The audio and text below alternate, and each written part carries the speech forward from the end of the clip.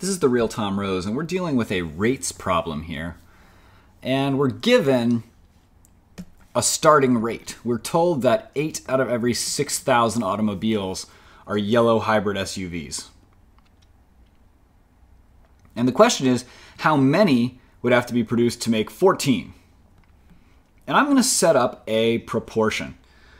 And this is a tool that you can use for calculating rates in almost any scenario. And the proportion is going to be fairly simple. It's going to be the number of yellow hybrid SUVs over the total number of cars. And that rate is held constant.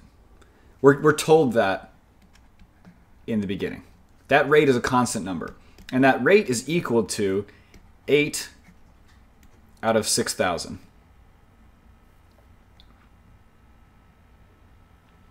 And the thing you can exploit here when you're calculating your proportion is that the fraction should be the same no matter how many SUVs you produce. So what we're hoping is to end up with 14. But what we don't know is how many total. So I'm going to put a variable in there. Let's call that x.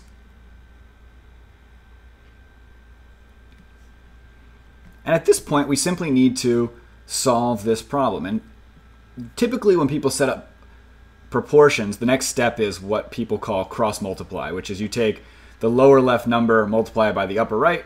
You take the lower right and multiply it by the upper left. So let's do that. We'll get 8x equals 14 times 6,000. We can divide both sides by 8.